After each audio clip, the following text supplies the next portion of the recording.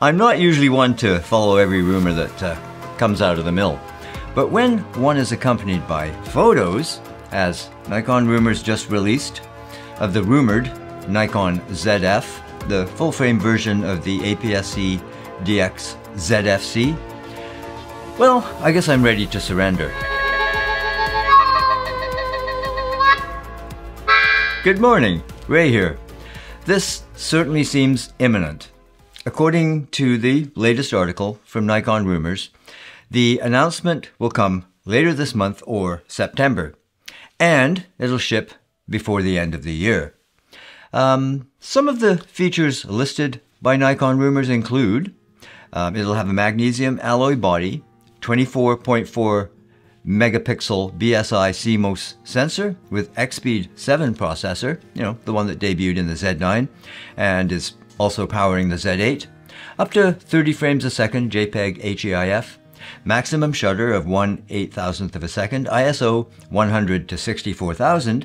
It'll have a small LCD screen on top for aperture display, 4K 60p video, 10-bit H.265 HEVC video, SDR, HLG, and N-Log, full-size 4K 30p, cropped 60p, and 1080 at 120p, 273 focus points, and comes with features from the Z8, Z9 with 3D tracking, high extended shooting for RAW and HEIF, shutter selection options, mechanical, electronic front curtain and auto, IBIS, in-body image stabilization, USB-C power delivery, EN-EL15 battery, C, I presume, like in the Z8, dual memory card slots, SD and micro SD, and I hope that micro spec is wrong. But anyway, it'll have pixel shift, new high-res mode implemented for the first time in a Nikon mirrorless camera. Interesting. Improved autofocus compared to the Z5 and Z6 II. One of the bundles will be with the Nikon Z 40mm f2 SE lens, new third function on the sub-lever of the shutter speed dial, besides photo video for black and white mode, black and white photo, and movie.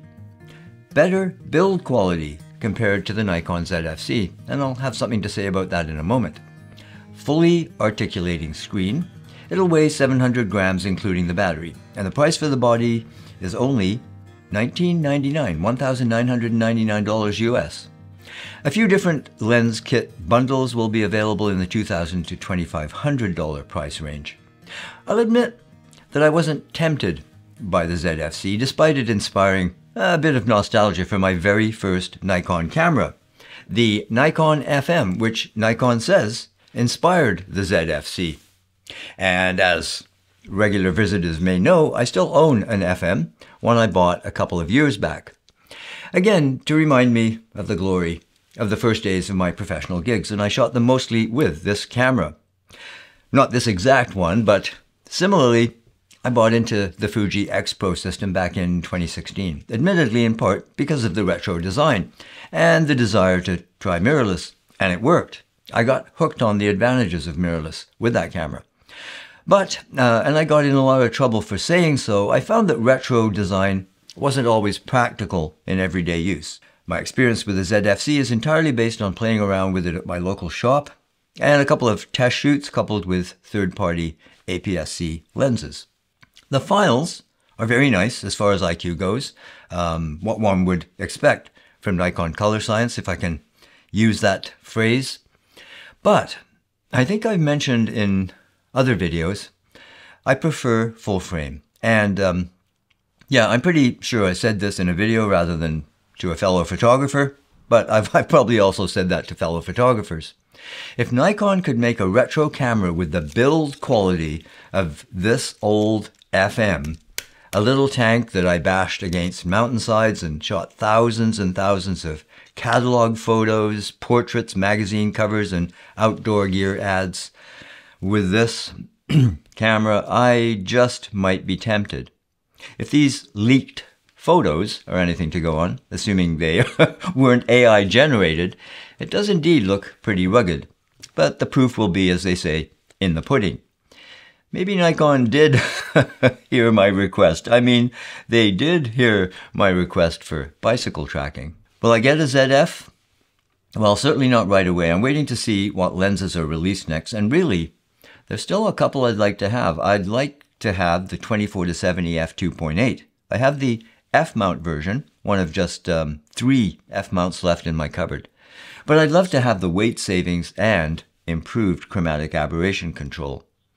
I'm always tempted as well every time the 20mm f1.8 goes on sale. And I know that when the 35mm f1.2, assuming it's a 1.2, when that's announced, oh boy, as I said recently, that might also have to be relegated to the wish list.